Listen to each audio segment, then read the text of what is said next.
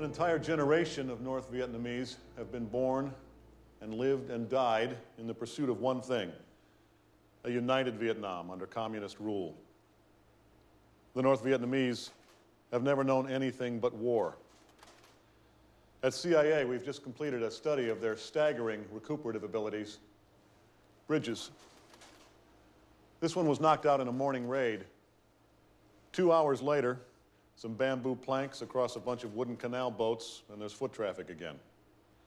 By 3 p.m., it's a pontoon bridge, strong enough for a fully loaded truck.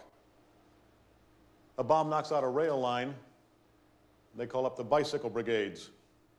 500 men and women, some as old as 70 or 75, put the cargo on their bikes.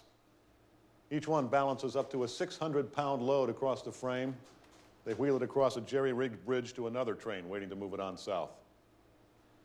Filling a bomb crater to make a road passable again.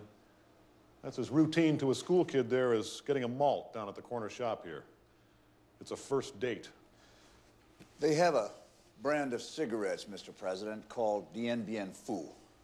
That's their Yorktown, their Waterloo, where they defeated the French in '54.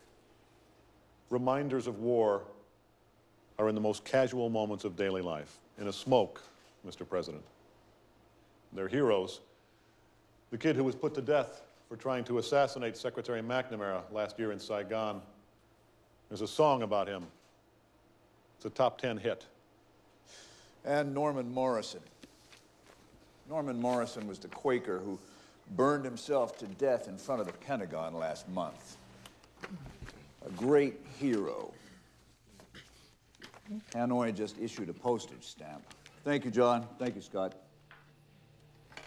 A great hero. He almost took his one-year-old daughter with him, a baby. It's a miracle she was unharmed. Man was disturbed. 3 young children are fatherless.